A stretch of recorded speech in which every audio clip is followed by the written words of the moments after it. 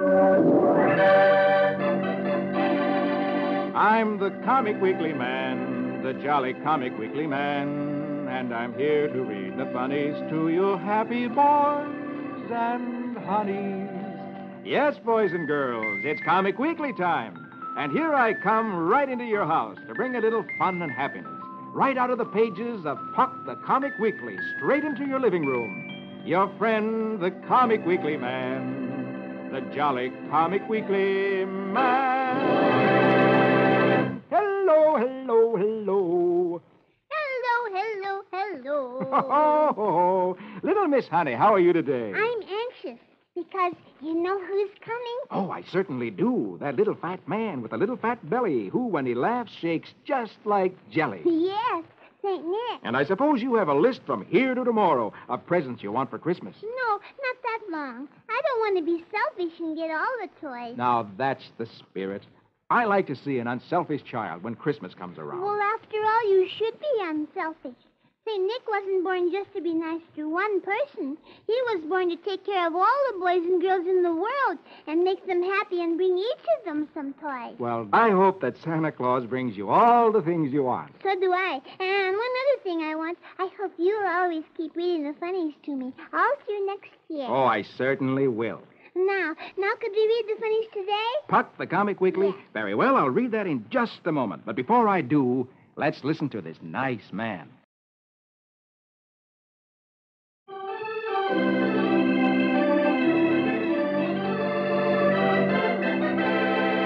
Now, here we go with Puck the Comic Weekly. Oh, I'm anxious to see what's happening to little Amos. The little mouse in Ben and Me. Yes.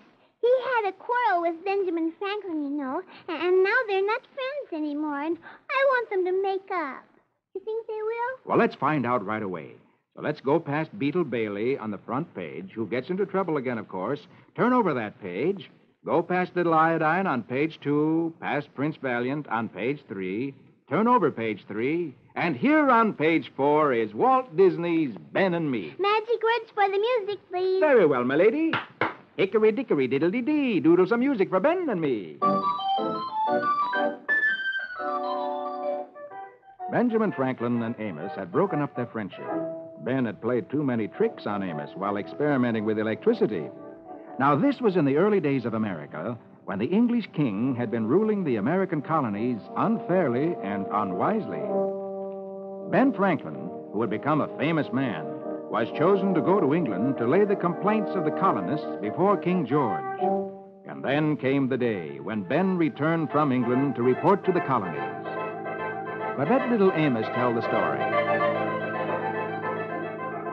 Finally, Ben returned from England. I saw him walk down the gangplank from the ship. People crowded the docks, third picture top row. Even though Ben had played some mean tricks on me, I did admire him, and I couldn't help saying, "Good old Ben." Hooray for Ben! Hooray! A big cheer went up. Hey, what did the king say, Ben? Yeah, what did he say, Ben? First picture, bottom row, Ben quieted the crowd. Gentlemen, my mission was a failure. The king was unreasonable. Wouldn't even listen. All right, then. We'll fight for our independence. War! Yeah, there has to be. There has to be a war. War! Now, war is a terrible thing. Ben raised his hand. War? But, gentlemen, there must be some other way. We gotta fight! What other way, Ben? What other way? We gotta fight. Poor Ben. He walked off shaking his head. Hey, what'll we do, Ben? What'll we do? If I only knew. If I only knew. Poor Ben. I knew I could help him. I had a couple of ideas, as usual. And so I started after him. But then, last picture, I stopped. I couldn't help thinking of the mean tricks he'd played on me. I folded my arms firmly and got a hold of myself. No, I couldn't go back. After all, a mouse has a little pride. Oh, my, I wish Amos had gone after Ben to help him. So do I. Ben needs Amos right now. Do you think think Amos will go and help him and forget his pride? Well, a mouse's pride is a teeny-weeny little pride, so maybe he will forget it and help Ben. But we'll find out about that next week, maybe. Now, look across the page. There's Roy Rogers. Oh, yes, and Roy's starting a new adventure. You bet he is. Last week, a train was going through the country where Roy lives. And the train was carrying men who were being taken to a jail. And as the train passed under the limb of a tree, an outlaw jumped onto the train from the limb. And he has a gun in his hand. I wonder what he's going to do. Well, let's read now and find out. Here we go with Roy Rogers, King of the Cowboys. Hi-yip-hi-yo, now here we go with Roy and Trigger. Hi-yip-hi-yo.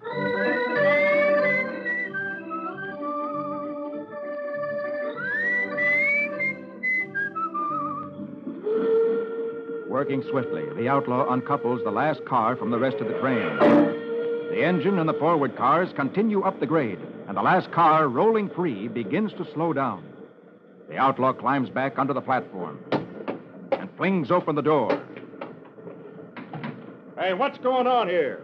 The outlaw steps in the door, Here's my calling card, guard. and the guard falls to the floor dead. The outlaw walks to a convict chained to one of the seats. All right, I got horses staked out near here, boss. Nice going, Grip. I knew you'd spring me. Hey, how about taking us along? Yeah, hey, take us along, too. Ridge I want snatches us the keys with you. from the dead guard, Hey, come on. unlocks Back the with us. handcuffs from his boss's wrist. Come on, be a sport. Be a pal. Come on, The unlock two hurry back to the rear platform. Last picture, top row. So long, pals. You'll all be free when this car jumps the tracks at Switchback Curve. Hey, come on, Sparrow. The engineer will be coming back to find his lost car.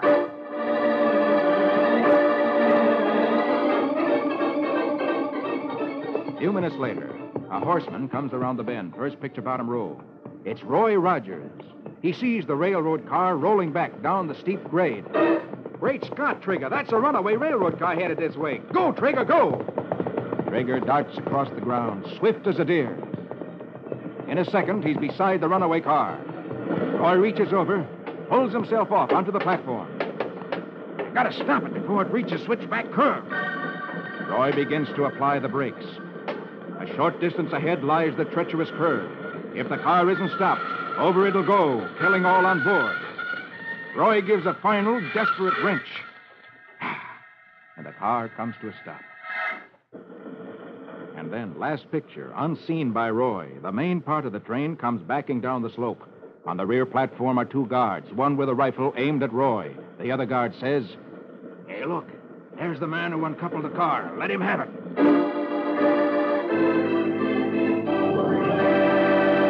Oh, that's terrible. The guards on the train think Roy's an outlaw coming to rescue the other convicts, and they're going to shoot him. it looks that way. And Roy doesn't even know there are convicts in the car. How can he possibly ever tell them that before they shoot? I don't know, and we can only hope that he'll be able to do it. Or maybe we'll find that out next week.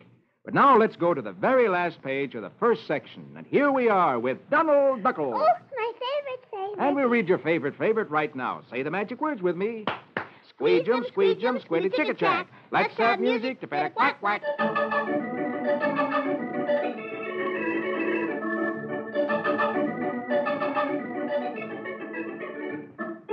Donald has a pet parakeet named Chip. Chip's cute. Chip's cute. Donald opens the cage to feed Chip. Oh, boy. And out of the cage, Chip flies. Hi, Chip. Come back here. But Chip is sitting on the lamp. Donald walks over. Come on, Chip. Hop on my finger. Uh-uh. Now, last picture, top row, Chip goes out the window. Donald leaps out the window after him. First picture, second row. Come, Chip. Kill Chip. 55 Frenchmen, 244 furlongs. And Chip's on the mailbox. I rolled up. Chip, want a cracker? Nice, Chip. Come. 55 Frenchmen flew 44 furlongs. And Chip is in a tree. Last picture, second row, Donald shinnies up the tree. Kill Chip. Come to Uncle Donald. Horror! Said Horatio, the hurricane's upon us. And Chip is on the housetop. I rolled up. And Donald is on the housetop. Horror! And Chip leaps to the chimney, with Donald after him. And down the chimney Chip goes, with Donald after him. Ow! And last picture, there's Chip sitting in the birdcage. Walk. Chip's cute. And there lies Donald in the fireplace, Chip's cute. all covered with soot, Chip's cute. and a bump on his head. Chip's cute. Cute my aching head. Isn't that funny? Yes, chasing the bird everywhere and ending up down the chimney. And getting himself all messed up and finding his little parakeet in the cage. But you know, I think that parakeet is cute. Yes, so do I. But Donald doesn't think so. No, Donald doesn't think so. Doesn't he look mad? Yeah. Now it's time to pick up the first page of the second section. Oh, yes. What funny thing does Dagwood do today? Well, let's find out right now. Here we go on the first page of the second section of Puck the Comic Weekly with Dagwood and Blondie. Ramafoo, Ramafum, Zim Zam Zombie. Conjure me music for Dagwood and Blondie. Dagwood has been thinking, and suddenly a bright idea bursts into his mind. Blondie, I've thought up a formula that will astound the scientific world. He dashes into the kitchen where Blondie's making supper. If it works, it'll make the atomic and the hydrogen bombs obsolete. Yes, dear. But now let me finish getting supper ready. Last picture, top row, Dagwood is coming out of the drugstore, his arms loaded with bottles of chemicals. Wives never seem to be enthusiastic when their husbands get these world-shattering ideas. First picture, second row, he's in the bathroom, busy mixing up his chemicals. Visitors from all over the world will someday visit this laboratory I've set up in our bathroom. Meanwhile, downstairs, Blondie's on the back porch trying to find her children. Yoo-hoo! Alexander! Cookie, come to supper. And she hears. Cookie! Alexander, come to supper. And again she hears. So, last picture, second row, Blondie is putting on her coat and going down the walk. It makes me so mad when they don't come when I call them. Now I'll have to go out and get them. First picture, third row, she's found Cookie and Alexander playing in a vacant lot. Alexander, come this minute. I've called you 10 times. And Blondie drags the kids home. I'm going to show you how quickly your daddy comes when I call him to supper. And last picture, third row, upstairs in the bathroom, Dagwood is adding the final test to his experiment. Now for the big test. Everything depends on how these acids act when I mix them. At that moment, first picture, bottom row, Blondie calls up the stairs. Dagwood, come to supper. And from the bathroom...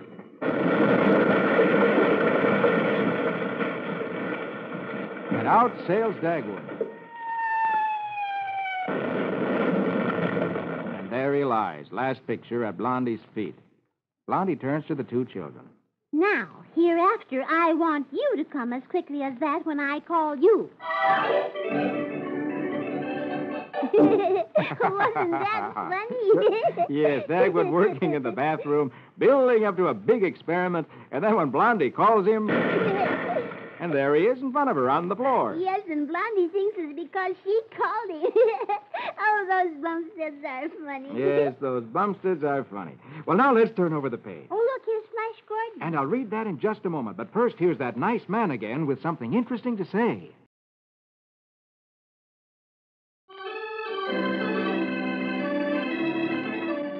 Now, here we go again on the second page of the second section of Puck the Comic Weekly with Flash Gordon. Magic words for the music, please. Very well, my lady.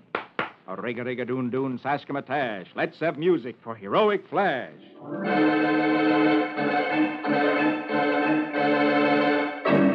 Flash is on the strange planet Callisto, the only Earthman there. He's discovered that all of the people on the planet are ruled by a mysterious thing or person who is never seen. With the aid of a hermit named Philo and Rossini, a clown, Flash has been trying to find this person called the Mind. While searching in the castle, Flash fell through a trap door into a dark dungeon where he heard loud laughing. He turned on his spotlight to see where the laughter came from, and suddenly a voice screams, "Put out And up above in the throne room, the captives, whose minds are controlled by the leader, who think as he does, begin to scream. But Rossini, the clown, has his own reaction. Light. That's it.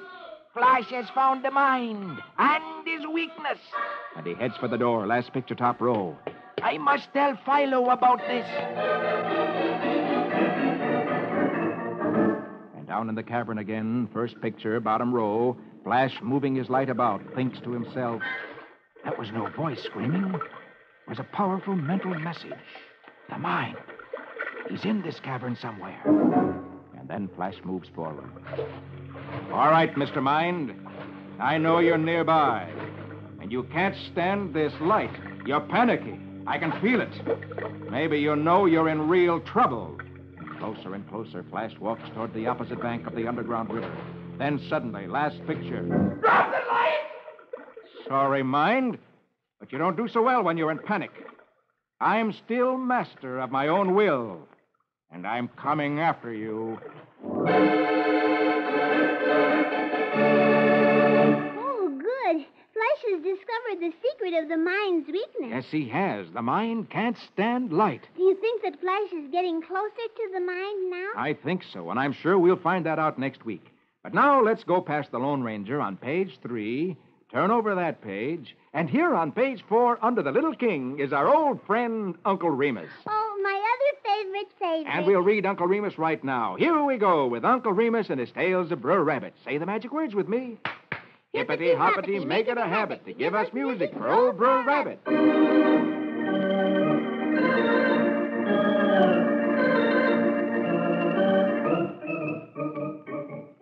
Uncle Remus says, Yes, sir.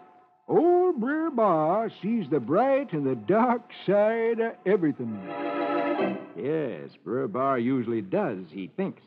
And on one bright sunny day, as Brer Bar's out for a stroll, he passes Brer Rabbit's place. He sees Brer Rabbit wheeling a load of hay in his wheelbarrow. Brer Rabbit is wearing dark glasses like anybody does on a sunny day. Brer Rabbit, how come you is wearing them dark glasses? Brer Rabbit's so amused at such a silly question that he teases Brer Bar. These glasses is made for seeing in the dark. No fun. Huh? Yes, sir. Brer Rabbit, how comes you wants to see in the dark? Well, because it helps me to get faster to where I was going. Last picture, top row, Brer Bar is really curious. How about letting me try out them dark glasses? Huh?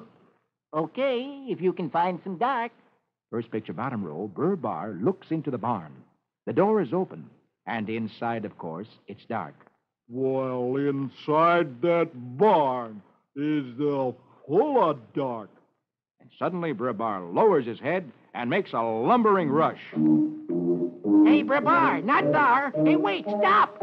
But it's too late. From inside the barn...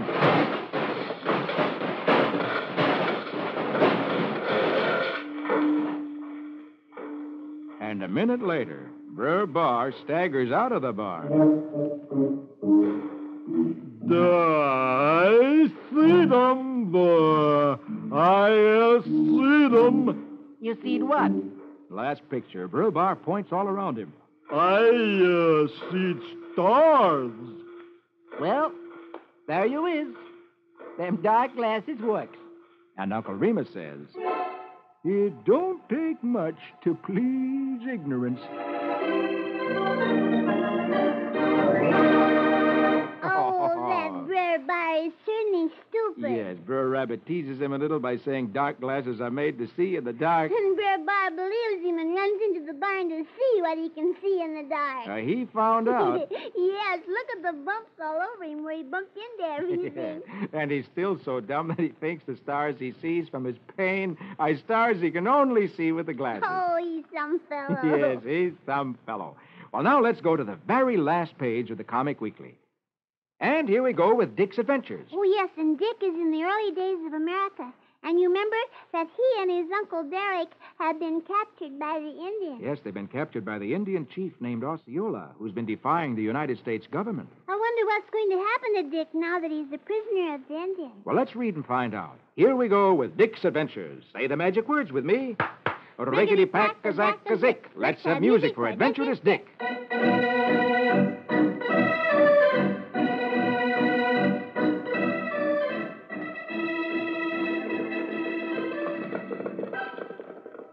Convinced that only by the utmost patience and luck can they hope to escape, Dick and Dr. Derrick pretend complete obedience to Osceola. In the gathering dusk, the Seminole raiding party has halted near a stockade which holds a gang of frontier bandits who were caught pillaging the Georgia countryside. Now it's time to attack. And last picture top row, awaiting nightfall, Osceola imposes absolute silence. Then, heavily armed, he and his warriors creep through the darkness. As the others creep off, in the darkness, first picture, second row, Dick looks closely at the man left behind to guard them. He sees with astonishment, "Why, you're no Indian at all." Indian? Not me. I was tossed into that stockade for... Well, never mind for what. But Osceola set me free. Last picture, second row, the bandit goes on. Maybe I'm guilty and maybe not. Osceola don't care nothing about that. He's fighting his own battle to keep from being pushed out of his land in Florida. And all of us from the stockade is going to fight on his side. That's Osceola's price for freeing us. And seeing the look on Dick's face, first picture, bottom row, the bandit has a change of heart. Hey, listen, I don't like these Indians any more than you do. But I got to play along. At least until Osceola opens the gates of the stockade for my pals. Hey, listen. There. Won't be long now.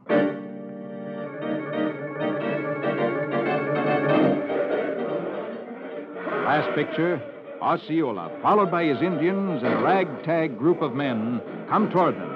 The sky is alight with flames from the burning fort. A band of freed bandits is swarming around, wild with joy. The guard whispers to Dick, You can trust me. My name's Jim. I'll get you out of this somehow. Stick close to me. Oh, I'm glad that Dick and his uncle have found a friend. yes, that can make all the difference. It's too bad he couldn't let Dick go now. Oh, but if he did, I'm sure that Dick couldn't get away with all those Indians around him. Oh, no, I guess you're right. It might be better to wait until there's a better chance. Yes, we'll just have to trust this man who's promised to help. That looks like a rough bunch of men that Osceola has freed from that fort, or whatever you call it. Yes, they do. I wonder what they're all up to. Well, we'll find out more next week. But now, look below Dick's adventures. There's Rusty Riley. Oh, yes, and I'm so anxious to see how this is going to turn out because, you remember, Rusty's been arrested for stealing some pearls that he didn't steal at all. That's right. And when the case came to trial, that lawyer against Rusty called two men to the witness stand, and they said that they saw Rusty coming out of the room where the pearls were stolen. But Rusty's lawyer did a very smart thing. He dressed two jockeys so they looked just like Rusty, and he had them stand with their backs to the door. And then the door was opened, and the lawyer asked the electrician and the carpenter, who had testified against Rusty, to point out which one was Rusty. And they pointed to the boy on the right. And when the lawyer had the boys turn around, they saw that neither of them was Rusty. Yes. Now I wonder what will happen. Will the judge believe that Rusty couldn't have stolen the pearls now? Well, we'll find that out in a minute. Here we go with Rusty Riley. Gallop and run till the road is dusty. Give us music for his horse and Rusty.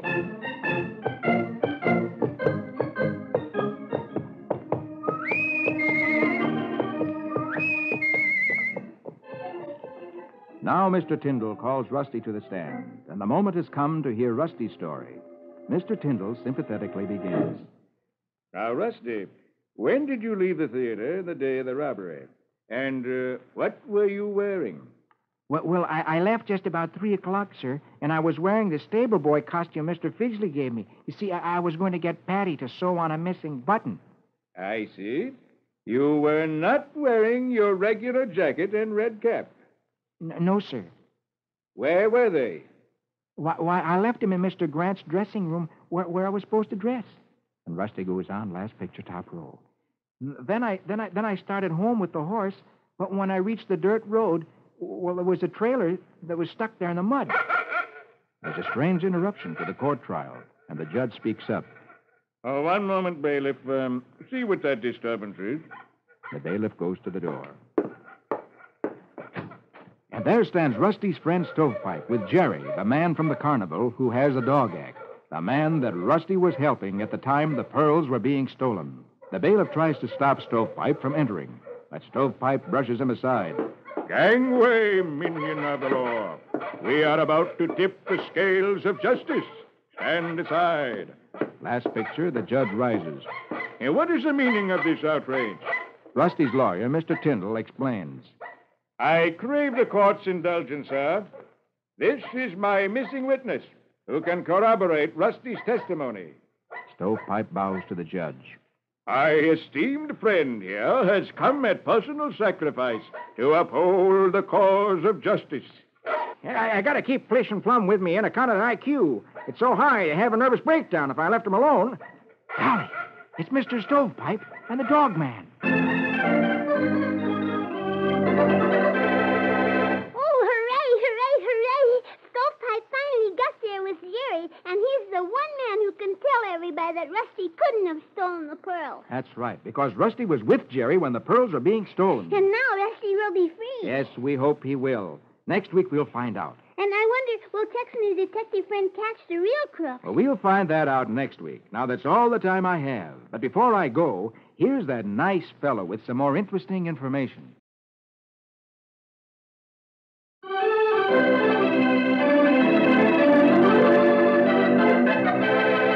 Well, honey, and all you boys and girls, I gotta go now. All right, Mr. Comic Weekly Man, but I'll be waiting for you next week. Okay, that's a date, and a date with all you boys and girls. Be sure to meet me with our little friend, Miss Honey, next week when I read Puck the Comic Weekly.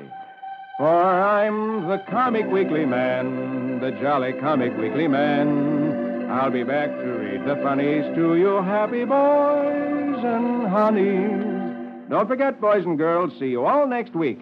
Your friend, the Comic Weekly Man, the jolly Comic Weekly Man.